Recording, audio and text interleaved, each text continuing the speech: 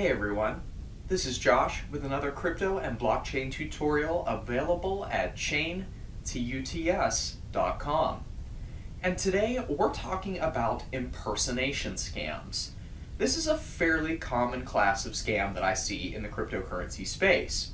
And what happens with this type of scam is somebody pretends to be, using the open nature of the internet, a noteworthy individual or company in order to extract cryptocurrency funds from their victims.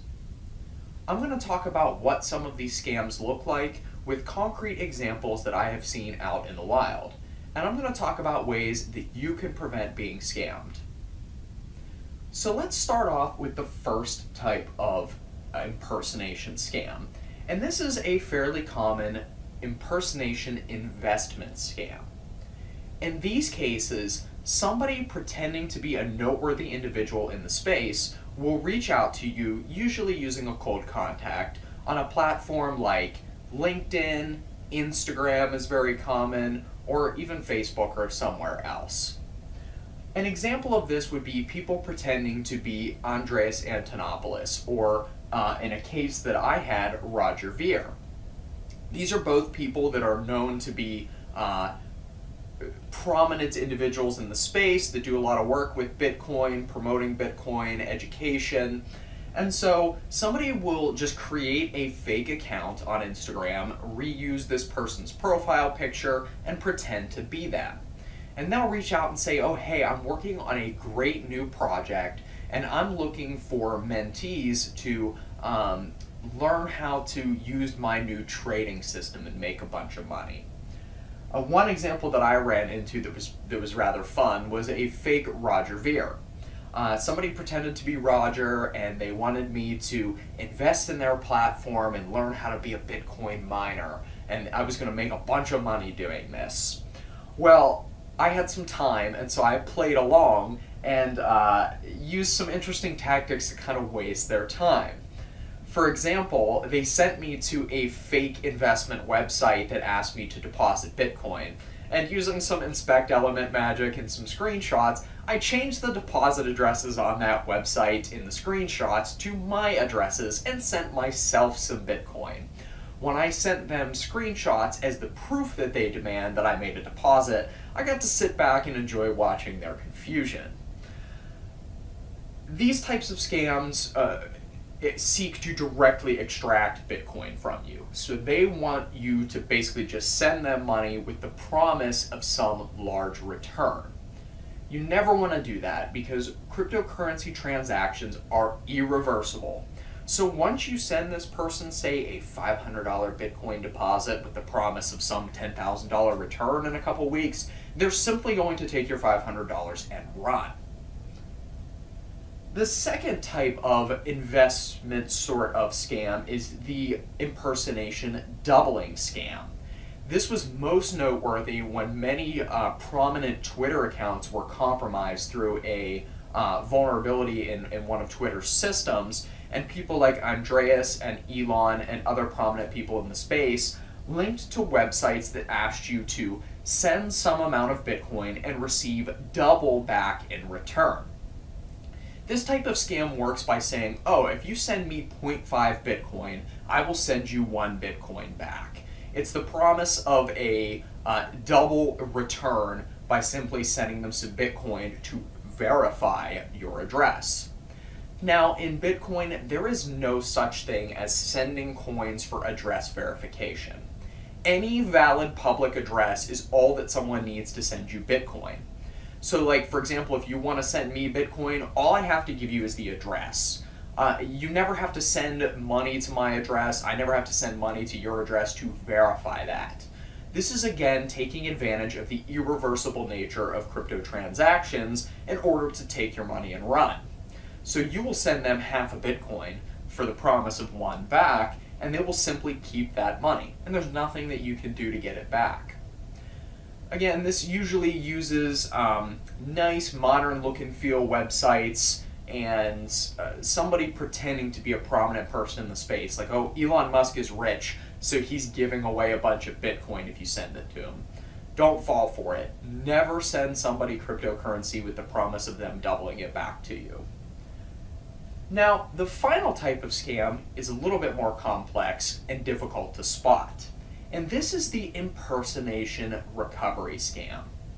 And this takes two common forms that I have seen. The biggest one that you really have to watch out for is the impersonation support scam. And what I mean by this is scammers will pretend to be Coinbase support, or blockchain.com wallet support, or Exodus wallet support. They will pretend to be the support helpline for one of these companies, and they target people that post publicly on forums that they're having problems, or they try to fish by getting their fake support websites high up in Google or DuckDuckGo's search results. So for example, somebody pretending to be blockchain.com wallet support will do something like ask you for your seed phrase, or ask you to give them a two-factor authentication code. Never ever give this information to anyone claiming to be support. No legitimate company will ever ask for or need your seed phrase or your two-factor authentication codes. What this will be used to do is it will be used to sweep the funds out of your wallet. If you give somebody a seed phrase, they have direct access to your money. They have direct access to the private keys used to control your Bitcoin or another cryptocurrency, and they can send that money to wallets that they control. The other thing is, with two-factor authentication codes, no company will ever need that to verify your identity over a support line. They will use that to reset access to your account without your password. So for example, if you're talking about an exchange like Coinbase, they won't ask for your password, which seems more secure, but they'll ask you to verify a 2FA code. What they're actually doing is they're trying to initiate a password reset, and they need your 2FA code to complete the password reset and essentially lock you out of your account so they can steal your money. That's not good. So never give anybody claiming to be a company support private information. They will only need something like maybe your account email or something like that, and even then you have to be careful. So what you need to do if you do need support from a company like Coinbase is only go to their main website and only interact with support agents directly through the contact information they provide on that website. Their phone numbers, their email addresses, their live chat. Be careful if you Google it, and never trust anybody reaching out to you on a public forum like Reddit or Instagram or Facebook claiming to be support. The second sort of class I've seen of this is similar to the impersonation investment scams, where somebody will pretend to be a prominent individual and endorse a fake recovery company. So there are tons of fake recovery scam companies out there that prey on victims of investment scams or doubling scams or other ways in which people inadvertently lose their cryptocurrency. And so, for example, I've seen people pretend to be Andreas Antonopoulos or pretend even to be myself and endorse fake recovery scammers on Instagram or something like that. If you're out on YouTube or you're out on Instagram and you see comments that say, oh, contact hacker Jim on Instagram, he got my Bitcoin back, those are always scams. No legitimate recovery company exists that spam advertises on YouTube.